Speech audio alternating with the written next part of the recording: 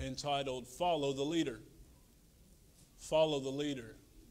You know, I looked at this passage and I was reminded as a kid some of the different games we used to play.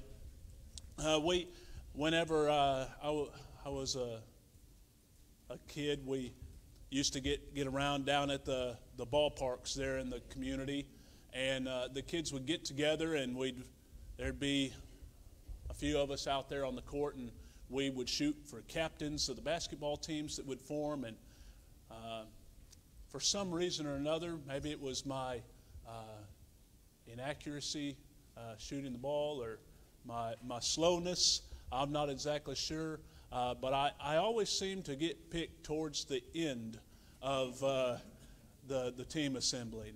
I always thought, big country with OSU, Oklahoma State was pretty good. I don't know why they didn't pick a big fella like myself, but I always seemed to get picked last. Well, then we would play other games like Simon Says, and I fared okay at that. The only game I remember getting picked near the front of the line for was when we'd play tug of war, and then I'd get stuck in the anchor position for some reason. But one that everybody could succeed at, the one that everybody got to participate in, was a game called Follow the Leader. Didn't matter your talent, your ability. All you had to do was keep your eyes on the one that went ahead of you, and you could succeed as long as you kept your eyes on them and did what they did. This morning, I want to remind you as we come to this passage of Scripture here in Mark's Gospel that for the Christian, Jesus is the leader. And our job as followers of His, those of us who have committed our life to Him as our Lord and our Savior, is from the day that we make that commitment, from that day on, to keep our eyes fixed on Jesus and to follow Him in obedience to His Word and following His example as He changes and transforms our lives. This morning I want to share with you from this passage of Scripture 3 truths that lead to transformation in the believer's life so that we can follow Jesus better. Because no matter how long you have followed Jesus, we can all follow Jesus better. Amen? So pick up with me here in Mark chapter 1, beginning in verse 12. The Bible tells us the Spirit, that is the Holy Spirit, that had baptized, that at Jesus' baptism had signed off on Jesus being the Savior we need, descended from heaven. That same Spirit, the Spirit, immediately drove him, Jesus, out into the wilderness.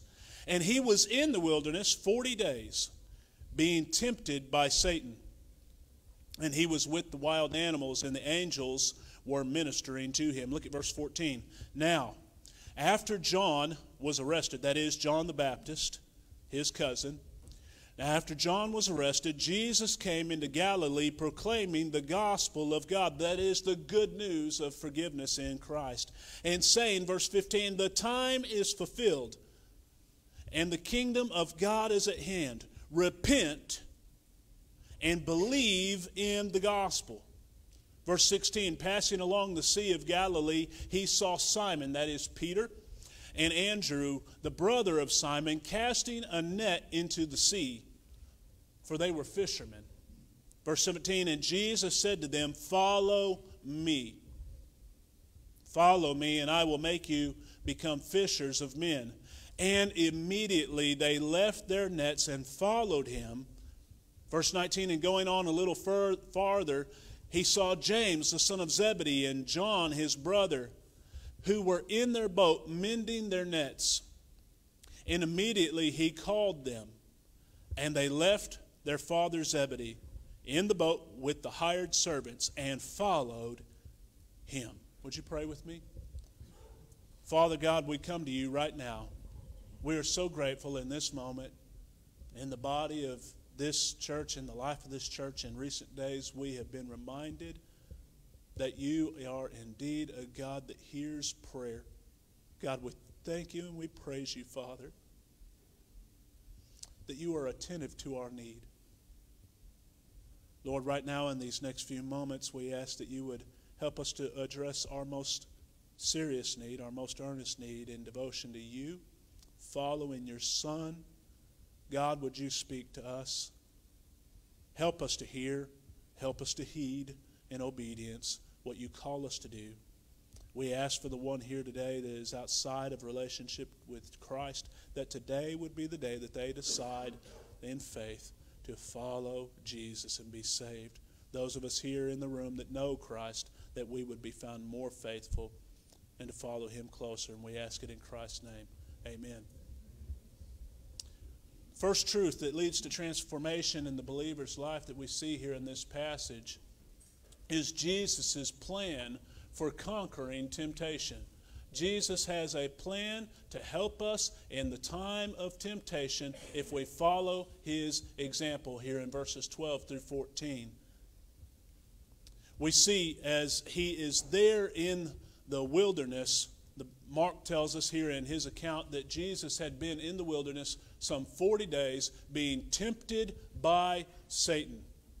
Not just one of his workers, not just one of his minions, but Satan himself came to tempt Jesus out in the wilderness. But I want you to see, God wants you to see, that as Jesus was tempted, that Jesus left in victory, being a picture of his obedience to the Father, as Jesus came to live a perfect life that you and I could not, so that he could make a payment for our sins for us when he would go to the cross for us. But Mark tells us that he had been in the desert for some 40 days. Mark leaves out a detail that Matthew and the other Gospels point out, though, in this passage. In Matthew chapter 4 and verse 2, Matthew tells us that while he was there in the wilderness, that he had been fasting for some 40 days. 40 days he had fasted, and then Satan shows up. Why is it that Jesus was fasting for some 40 days before Satan showed up? Because Jesus knew there was a time of temptation coming. And Jesus reveals to us in his plan for conquering temptation that there is a power in communion with God that leads to power over temptation. Power that we don't have in and of ourselves, a power that comes only through our fellowship and our constant connection with Jesus by his Spirit alive in us. I want to tell you this morning that victory over temptation does not come by our own strength, our own willpower, or our ability. It comes through our humility and our devotion to Christ as we walk in accord with the Spirit. That's why Paul would tell us in the book of Galatians that if we walk with the Spirit, that we will not gratify the desires of the flesh. Instead, we will be so close to him that he will empower us over those things. When the Bible tells us that Jesus had been fasting these 40 days, this is a picture of his communion with God. Every time the Bible mentions fasting, it is always in connection with prayer and communion with Jesus. Even in his teaching in the Sermon on the Mount, when Jesus taught on fasting, just a few verses later, the next door neighbor to his teaching there was his teaching on prayer. And in the life of the early church, if you do a survey of the church in the book of Acts, every decision they made, every trial and every test that they overcame was done so by fasting and by prayer. That it is the communion with God and our proximity to him that empowers us over temptation.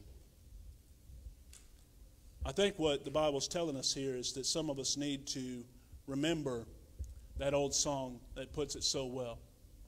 It's not about us, it's about walking with him. One song put it this way: I can't even walk without you holding my hand. The mountain's too high and the valley's too wide.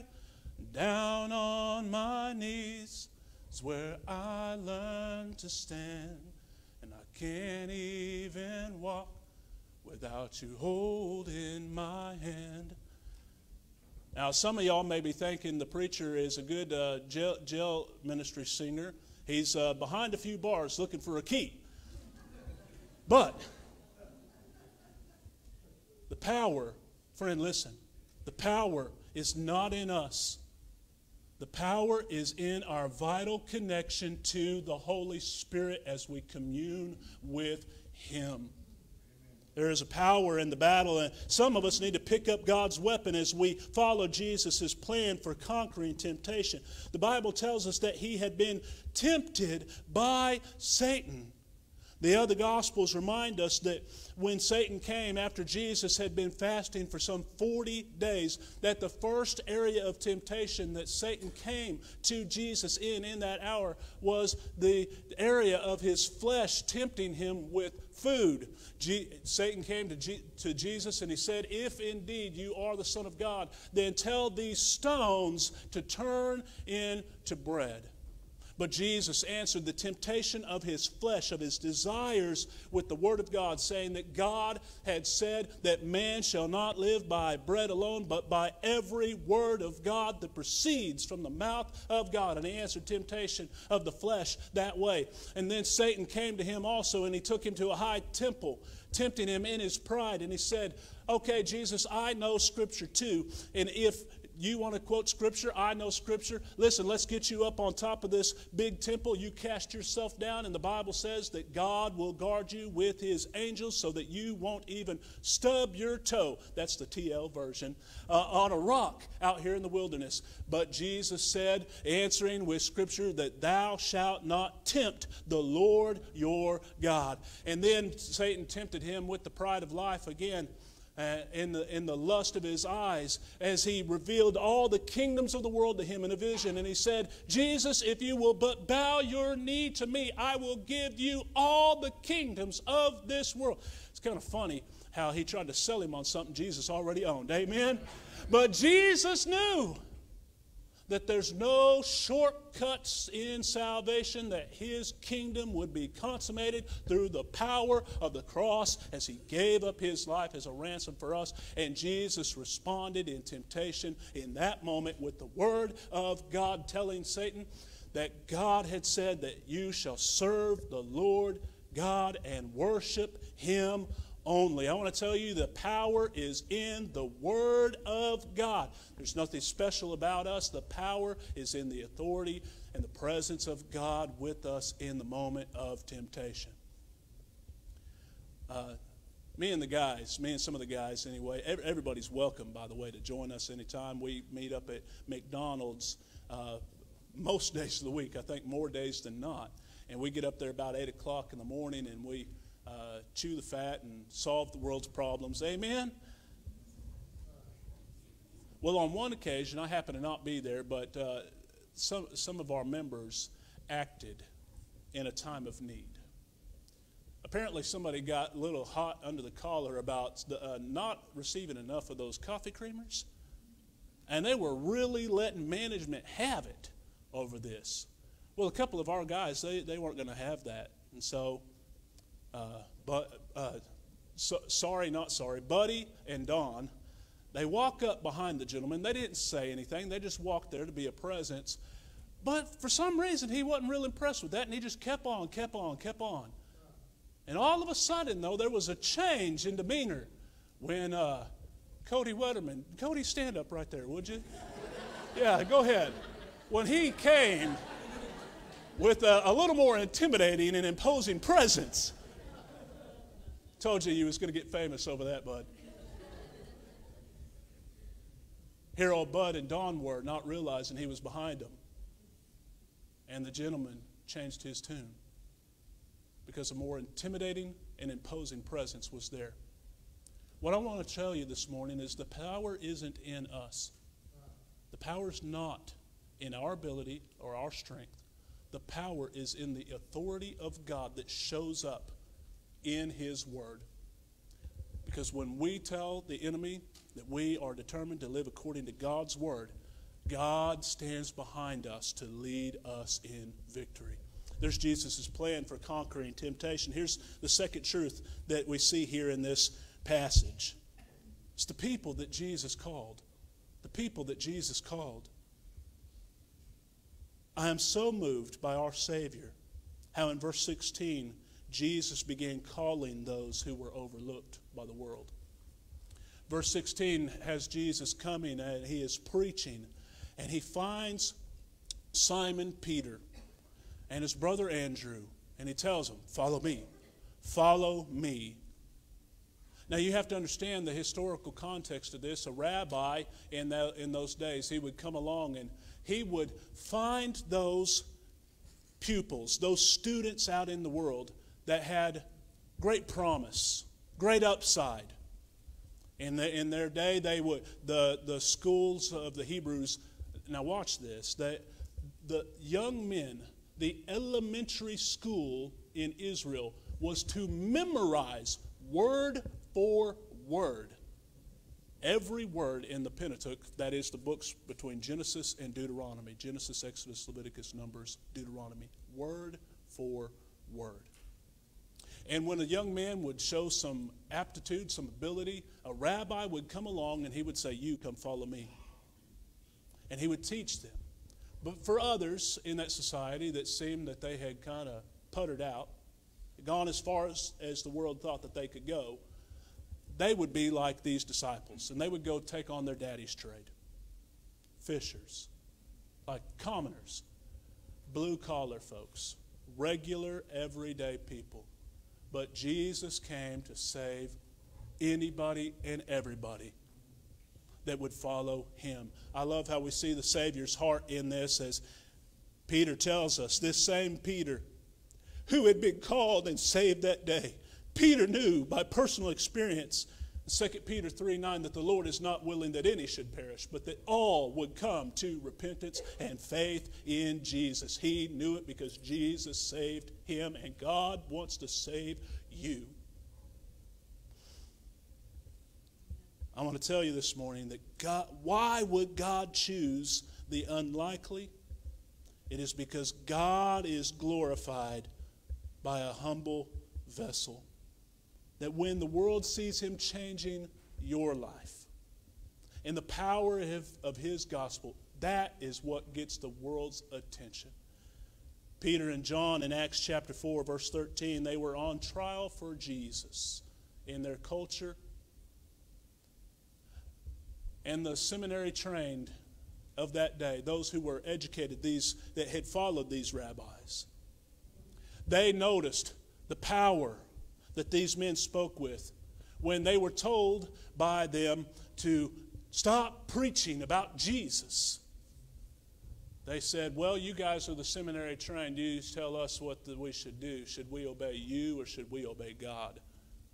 The answer was obvious. And when they saw the power that these unschooled men spoke with, the Bible tells us that they took note that they had been with Jesus. I want to tell you, Jesus can change our lives and empower us to get the world's attention if we will answer his call to follow him. Jesus called the overlooked. He also called us to get on board with his mission. Look there at verse 17 again. And this is Jesus' commission to them and his commission to us. He said that if you follow me, I will make you become fishers of men. Let me tell you what one preacher said. If you're not a fisher of men, you aren't following Jesus very well. Because he said, if you follow me, I will make you a fisher of men. What does that mean? That you will become empowered to share your faith so others come to follow through your testimony. Mark gives us the cliff notes here, but I'm so inspired by John's account in John chapter 1. John gives us a little more detail to what happened on this scene as these brothers came.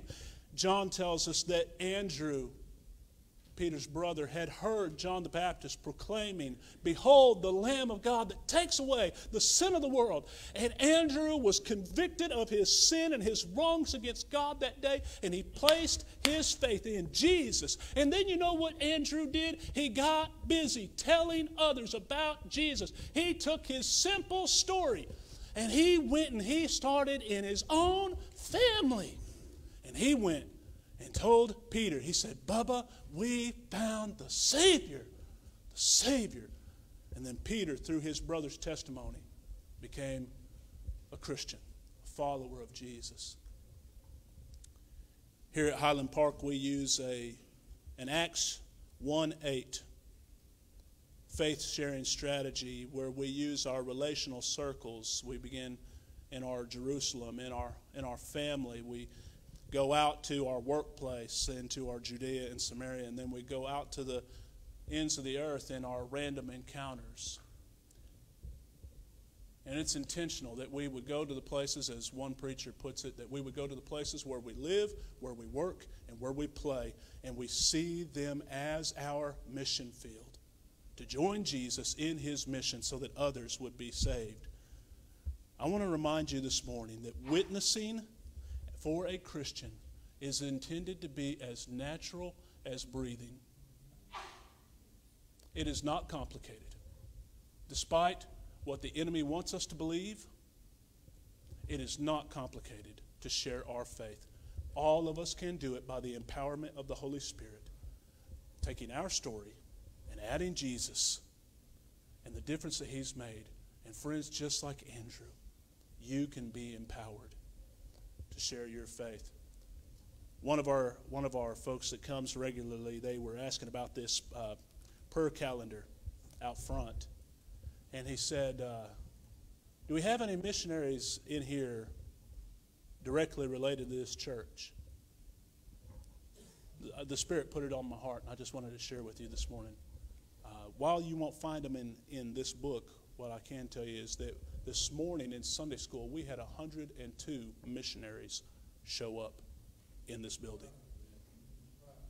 Because God has called you as a believer in Jesus to be a missionary where you live, where you work, where you play. And friend, you can be used to the kingdom to bring others to him.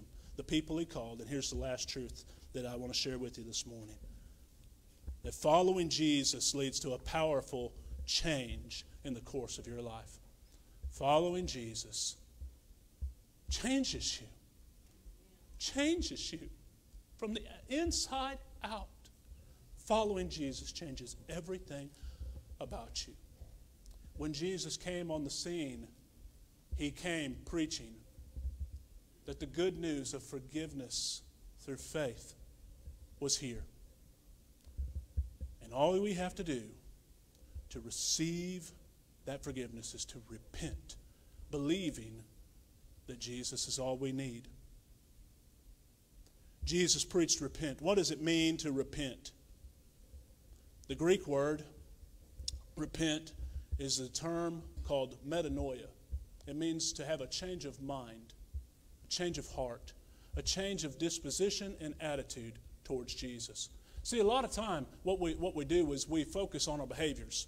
We focus on those sins, those hang-ups, and we think that what God wants us to do is stop sinning, stop these behaviors. And it's true enough that those disappoint God, those are sins, and those need to be corrected. But God doesn't start with the outside, the behavior. Because you know what you can do if you change behavior? You can fool a lot of people, but the heart hadn't changed.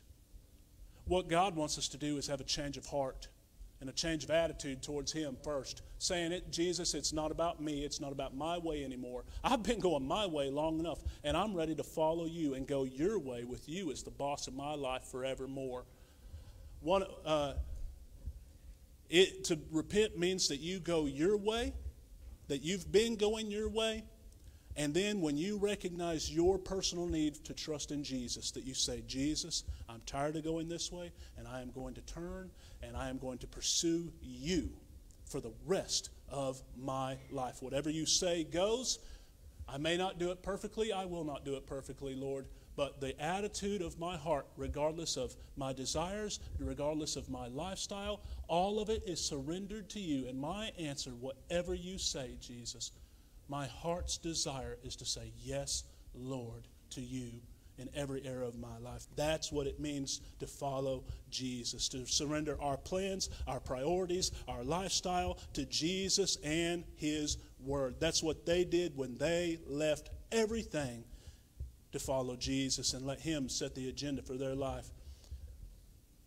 Jesus tells us that the most important thing that we can do, the way that we begin this, is to decide to follow Jesus.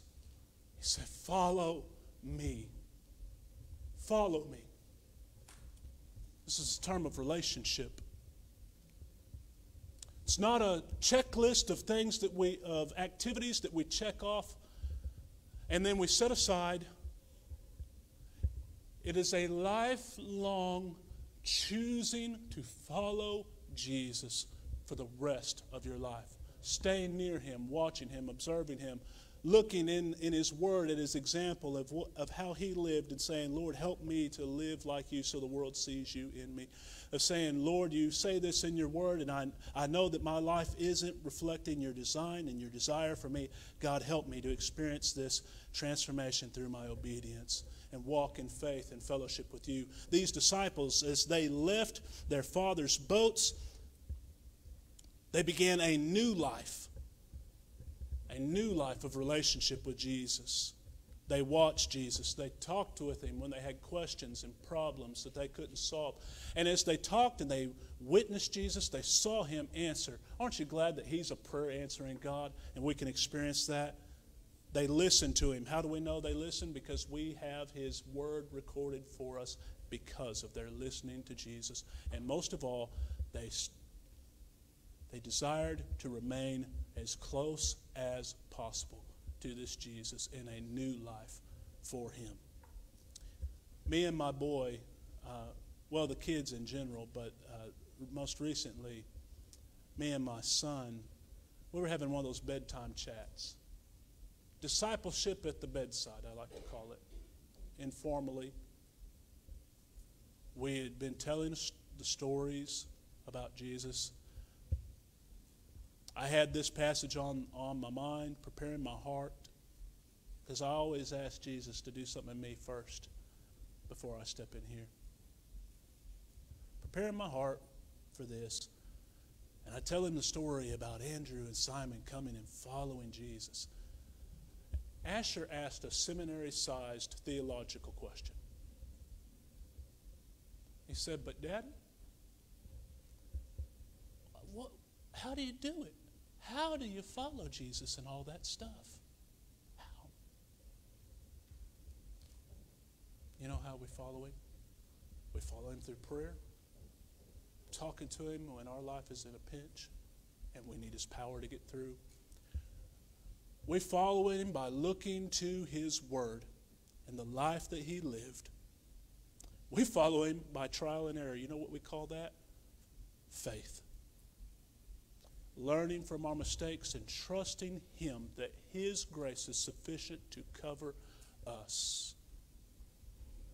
But all of this following Him starts with a decision. You need to make a personal decision in a moment of time to follow Jesus for yourself. When Andrew came and he told Peter about what God had done in his life, how he'd found the Savior, Peter's response could have been, oh, that's great. That's great. Brother, I'm so happy for you.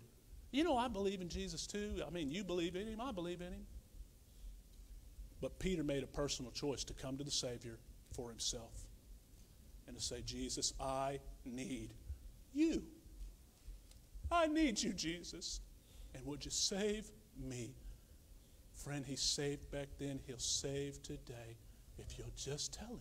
Today, right now, I'm a sinner. God, I've broken your rules, and I need your life-changing salvation to forgive me and restore my relationship with you. And friend, it's no magical incantations. It's your heart of faith. If you will say that to God in faith today, He will save you. All who call on the name of the Lord will be saved. Romans 10:13 tells us. What about you, friend? What about you? Has there been a time where you have personally decided, I'm following Jesus in salvation, in forgiveness? Today's the day for you. If you're here and you'd say, Pastor, yes, I know. I made that commitment years ago. Could I ask you about your relationship with Him today? It's not a relationship of years ago. It's a relationship about today. Are you following Him today as closely as you ought? And if not, why don't you come back to him and say, Jesus, I want to follow you. I know I'm saved, but I need to follow you and recommit today. Maybe you have somebody in your family that needs salvation. You come to this altar, it'll be open. Would you stand with me?